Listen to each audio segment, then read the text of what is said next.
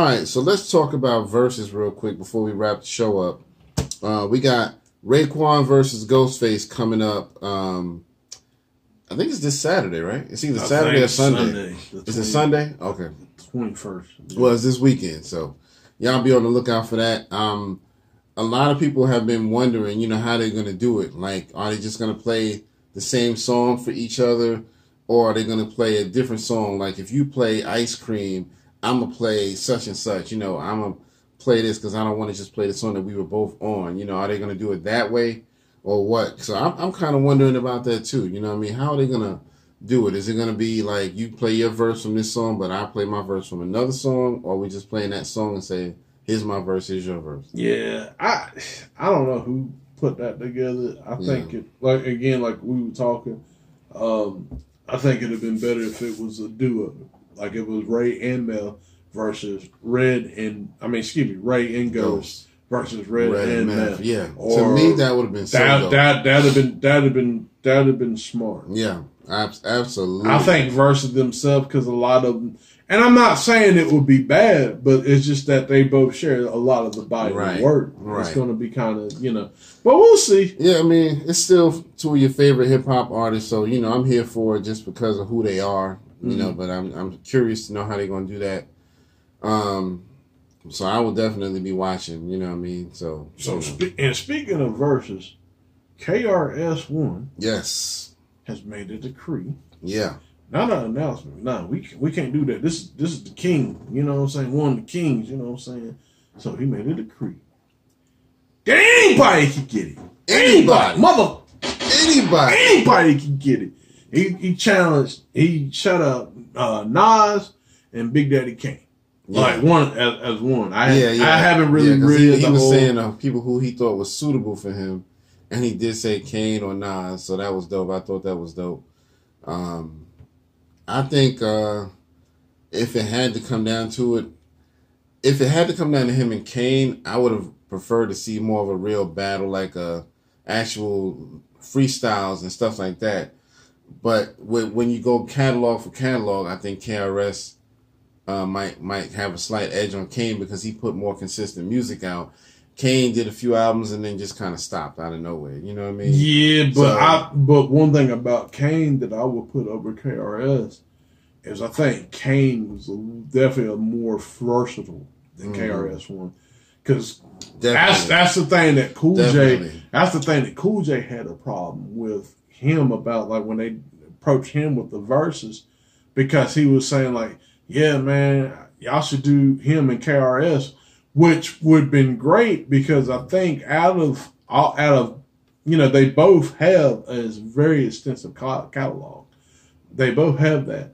But the thing of it is, when it comes down to certain elements, like KRS don't really have a whole lot of different versatile songs. Right. Now, Friend, on that I Got Next, like the Friend album, the Friend song, it's probably like that side. Mm-hmm. But as far as anything else, he don't really have a whole lot of that. A lot of the stuff, and I'm not saying that I don't appreciate it. It's just like everything is like, boom bap, spit, spit. You know what I'm saying? Like Cool J has like the love song. Like Kane got the love songs for the ladies, but then he got the hard stuff. Like he's got like a real, like a mix. Right. You know what I'm saying? Like that's the only thing, with K, he don't really have a whole lot of that. Yeah. Yeah. Yeah, Kane and LL would be a good matchup. That would actually be a really good. See, that's another thing. Cool J was like, "That's my favorite rapper. I can't really, yeah, can't battle my favorite rapper." Right. Yeah. So, yeah, but we shall see, man. I mean, I would love to, see a good versus with KRS-One, no matter who it is. I think him and LL would be a good one. Him and Nas could go at it. See, the only thing, that's the only thing about the Nas one. Nas ain't really much of a battle rapper. Mm. Now he's witty, he's sharp. He did his thing against Jay-Z, back in 2001. But I don't see him taking on the Blastmaster when it comes to actual battle. Yeah. Now, again, Nas is versatile. He's kind of got what Kane's got. He's got some of the look. He got some of the highs and lows. Yeah. Like, you know what I'm saying? So that's the thing. That's the thing with that. But I think in the battle sense, Nas would really have some work, or like with KRS. Right. I think Kane and KRS would probably be very, very interesting because they're about like this, like when it comes to like the level of what they both have. Yeah. That would be very interesting. But again, like I said, the versatility. Nas, again, like I said, I think he could do it. It would be a good match, but I think KRS would overpower him. Yeah. I really think so. I mean, I agree with you. You know, KRS is more of a battle person. I think Nas is kind of like Rakim. I think that they can battle, but they're not like street battles. No. Outside of the music, right here on the street, let's go. You know what I mean? I think they could do a little something, but they wouldn't last. They wouldn't have a long-term endurance. See, I think they would both need time. Right. To get together, to get together and be, you know what I'm saying? Like, they might, for instance, let's say Nas was battling KRS. And like, and KRS came out first, said, you know, you this and da. If Nas just like, okay, I'm gonna let you do what you do, then I'm gonna go in the studio, then I'm coming back. That's Nas's method. And I think, you know, and it's effective for him. Right. It's effective for him because he can sit down and analyze. He'll probably sit down and analyze. Okay, what you say about me? You said this. You said that. Mm-hmm. Okay, let me zero in on this, and then let me make a fool out of you, like with this. So then I think that would be his method. Now, as far as, you know, like I said, it's just the weight. But now, I think the problem he will run into with KRS is that KRS he ain't like Jay-Z in a sense. Like, KRS would probably come back right with, you know what I'm saying, he ain't gonna do no super ugly shit. Right. He gonna come out with some like, I got, you know what I'm saying, I'm waiting for you to come back because I got this. Right. I already got it. Yeah, so like with Jay-Z stuff, not saying that he did, you know, it just super ugly was just like the worst because he just didn't, you know.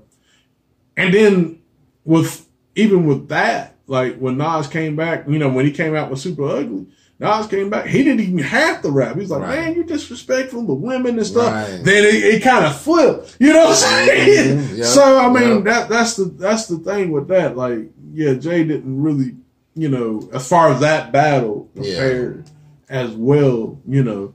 So, but yeah, that's I think that you know, I'm here for the verses, but I wonder. I was just thinking about something while you were talking. So, what do you think about a Nas versus Rakim versus?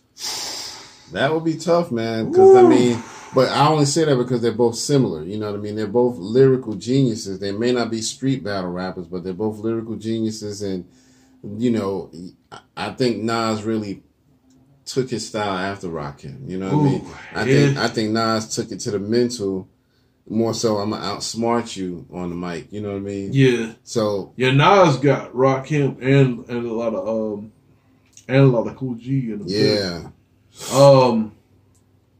Man, that's actually tougher than a lot of people think it is.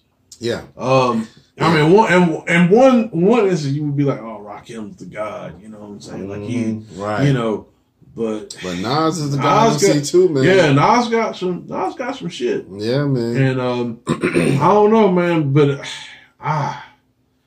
if Rakim, one thing I could say about Rakim, if he comes out, if they were the battle. Mm-hmm. And he comes out with some shit like some Punisher, like the Punisher type shit. Yeah, it's a rap. Oh yeah, I would say it's a rap. Oh yeah, because God, that like I said, man, if you check out the lyrical breakdown, that's a Shashi, my man, like the man with the blue. Yeah, it's like he didn't get me. Yeah, damn. Oh, so you should just step back. You didn't even get me, nigga. Yeah, he didn't get me. Yeah, that's that. That's that. And it's just The Punisher, man. That was one of the hardest tracks he ever did. Man. Yeah. So I don't know, man. You might be right about that one. Yeah, man. if he come like spitting like that, yeah, it's a wrap. I think, I still would love to see Rakim and Kane go together, but I could see Nas trying to go up against him just on just to bring the culture together. You know what I mean? So for that reason, you know what I mean? So, but it is what it is. Let's ask this, since we're talking about this. Who should Jay-Z battle? Or who should battle Jay-Z? I think that if it were me and Jay-Z agreed to a battle, to me, there's only a couple of people that can really do it. And I would have to say either LL or DMX, because DMX, I think that him going up against Snoop was dope, but it would just, because he's more lyrical than Snoop, it would have been dope to see him go up against somebody like Jay-Z, who they actually have a history of battling each other. Him and Jay-Z actually battled each other on the streets back in the day before DMX and Jay blew up. So Jay comes from street rapping, you know what I mean? I give him that. So I think that would have been nice, because, DMX would have really brought out the hard shit, because he always wanted it with Hov. Because when Nas and Jadakiss was going through their thing with Beanie and Hov, DMX was throwing shots at Hov too at that time. Dang, on the same song he did with Jadakiss, that here we go again, where Jadakiss dissed Beanie, DMX was dissing Hov on that song. But, Hov didn't really take the bait because he knew I want Nas, you know what I mean? So this is what I'm going to focus on.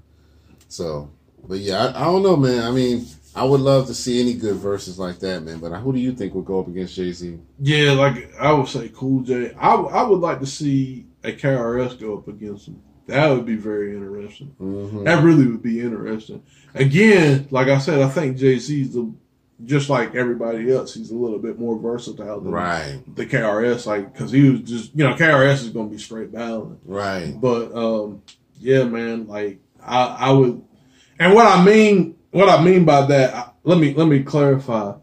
We're talking about like a versus scenario. We don't necessarily actually mean like actual like real MC like toe to toe you have to we just talking about catalog. Yeah, we're talking about like catalog and things like that. So I don't want you to be like, KRS he would do this, this is, but nah, I mean, as far as like the catalog goes, I think it would be interesting.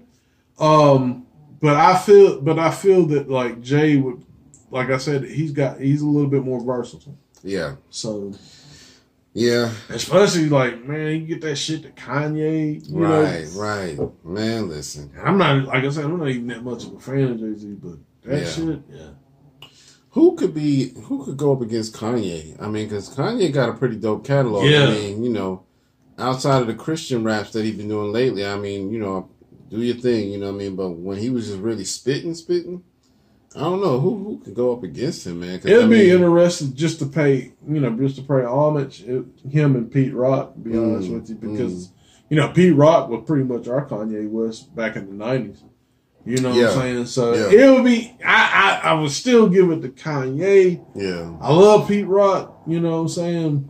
But I mean, yeah, it would be interesting to see them battle. I can't really think of anybody else either, man. It's just like Kanye, he's not really that in much of in a category. You know what I mean? You can't really put him that much in a category where you can think, oh yeah, this person will be perfect. He's just he's all over the place. So Kanye is dope, man. I hope he goes back to doing some street rhymes and stuff like that. Especially now that him and old girl broke up. Oh yeah, he gonna say some hurt shit. Right. He gonna go back to talking some shit. So we shall see on that. But one thing I wanted to mention about the Grammys real quick before we wrap it up. They did, you know how they do tributes to people who died and whatnot? Yeah. They showed MF Doom on there. Really? Yeah. Wow. A lot of people actually got a little mad because it said MF in capital letters and then Doom only had to decapitalize. So they're like, you're supposed to put his name in all caps. Oh, okay. So a lot of people were kind of mad. I mean, Come on, I mean, I ain't gonna get mad at him over that. You know what I mean? Now you just I get it, but I don't, you know. But yeah, you know, the thing of it is though, it's kind of like the whole Master P thing when like Prodigy died. It's like y'all up there repping him on BET. It's like a week ago he couldn't even come in here. Right, you know what I'm that's saying? true. And it's kind of like that same thing with like MF Doom and stuff. It's like everybody's like, oh, we were such a fan. Like, you know what I'm saying? Like, it's like now y'all dick riders, y'all just fucking riding dick. All of a sudden. This motherfucker's dead and y'all there riding dick. Like, I'm a fan of MF Doom. Or like even like fucking Nipsey Hussle, man. Like, I was a fan, dude. You know what I'm saying? Now, like I literally, you know what I'm saying? Like, one dude that I actually know, he can attest to this. He was actually a Nipsey Hussle fan. And when I talked to him, I was like, man, he probably one of them Nipsey. I didn't know who Nipsey was. Like, he one of them mumble rapping. This back when I had like XM radio. And I actually heard a song of his. And I came back and saw him the next day. I said, hey, man, that Nipsey all right. Yeah. And, you know, I didn't really get to listen to too much after Nipsey, but I understood what they were doing. Like, they were trying to build up the West. They were trying to, you know, him, YG, I think, was the other guy, Problem. Oh, okay. Anyway, you know, they were trying to get that together and make the West strong again. Yeah. And that was a cool movement. Yeah. You know what I'm saying? And it just messed up that it's kind of lost. Like, you know, it didn't come to fruition. I'm not going to say it didn't come to fruition, but it's just like the death overshadowed all of that. Everything that they were working for. Yeah, man. And, you know, they talk a lot about, you know, Nipsey and the Hip Hop Uncovered series. Y'all should go check that out, too. Check that out. Yeah, sure. It's a really good series, man. But, yeah, I mean, I agree with you. You know, I mean, I knew about Nipsey Hussle from back in the day when he first got started because I first saw him on the BET Cypher back in like the early 2000s, and I remember thinking, okay, he's decent, but he didn't stand out as much to me, so I was just like, all right, cool. But he's from the West Coast, so he rapping, and I can tell he trying to rep the West Coast pretty hard, so that's what's up. And so I never really kept up with his music per se, but I do like a lot of the music that he did. When I go back to listen to it, it's like, okay, I like what he was doing. And so, you know, I'm not going to say I was a big fan, but you know what I mean? I knew of him, you know what I mean? Yeah. I knew he was decent. He just didn't stand out as much to me to really keep wanting to keep up with him. Yeah. But, you know, I think he got better as he got older. He was one of them that really grew into hip hop, you know what I mean? So, got to give him a lot of credit for that. And just like with MF Doom, it was just like, you know, I didn't know till, you know, a couple of years ago, like, oh, that was Ed Love X from, you know, from the KMD, Peach Fuzz, the whole thing, the, you know, the Ghostface joint, you know what I'm saying? And they're like, oh, okay, so he did this, you know, and then I listened to his catalog, and, you know, for him to do shit with, like, Sade, that was... Yeah, man. That's phenomenal. Yeah. Like, he should have got a Grammy alone for that shit. Yeah. I mean... Fucking Sade, like, no, who would have known? Yeah. A lot of people wanted to rap with him, man. I mean, he did the whole Czarface album, Czarface meets Metalface or whatever. Yeah. That was dope. I mean, all of his stuff, man, was just dope. I always talked about MF Doom way before he passed. You know, he was one I always kept up with. I was, man, definitely. I mean, I didn't keep up, but I was like, okay, Doom got something. All right, I'll check it out. Yeah. But I mean, and that's the thing, man. But now that he, you know, he's doing, like, everybody's like you said with the Grammys, like, oh, I'm gonna ride this dick. Right. I'm gonna ride this dick. But you know, it is what it is, man. You know, but rest in peace to MF Doom. I mean, you know, it's not gonna really be anybody else who can really do anything like close to his style. Oh no, man! You know, there's certain people like him and ODB. You can never. No, you can't imitate that. You know what I mean? You just cannot get another one of those, man. So it's like, man, I'm hip hop hurts. You know, when it loses people like that, but we still got a lot of dope artists. So yeah, we do. You know, we'll see how everything goes. But yeah, y'all let us know in the comments how y'all feel about everything we've been talking about. Don't forget, like, share, subscribe. Like, share, subscribe. Like, share, subscribe. Brothers and sisters. Brothers and sisters. Brothers and sisters. We have money for the school. We have allocated the funds to the school. We have got to give money to the school. No, we don't need no help. We don't need. We're going to do it the way we want to do it, brothers and sisters. Speaking of which. And don't be donating that little bit of money. Give me the big change. You go over there to Quaker Oats and give them all your money to buy that dry-ass oatmeal. You go to Quaker Oats to buy them dry-ass grits. I need you to give me the money to make a school for your children. Again, I need you to give me the money to make a school for the children. I know they're like, y'all get crazy with this. We're going to leave Umar alone. Yeah. Nah, shout out to Umar though. Like I said, it's all in jest. Dr. Umar. Yeah, Dr. Umar. Yes, sir. Yes, sir. Yes, sir. Yes, we sir. got to respect that. But you were about to say something a minute ago.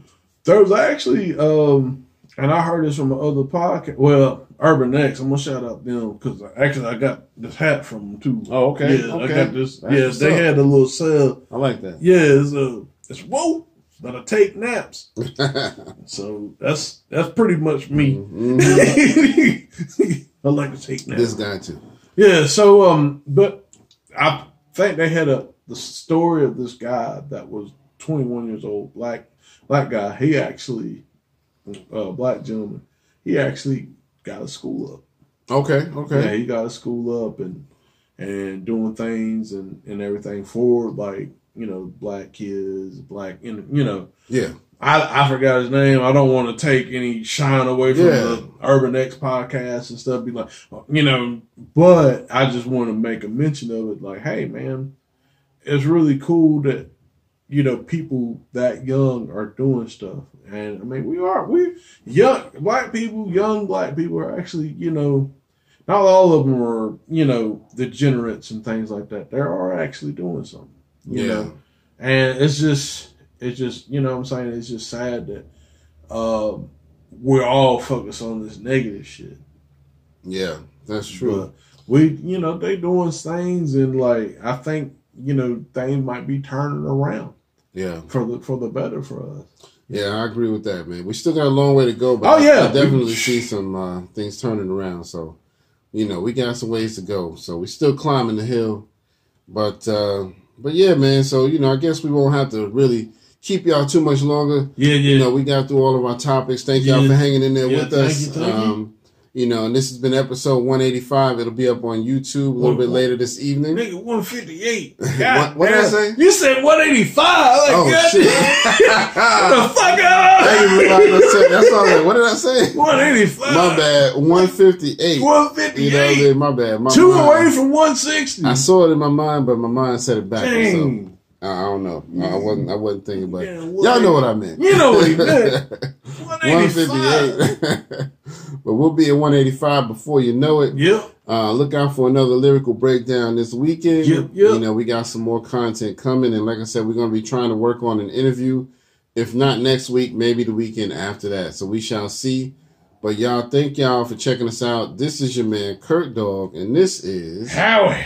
And we will see y'all on the next episode, all right? Peace.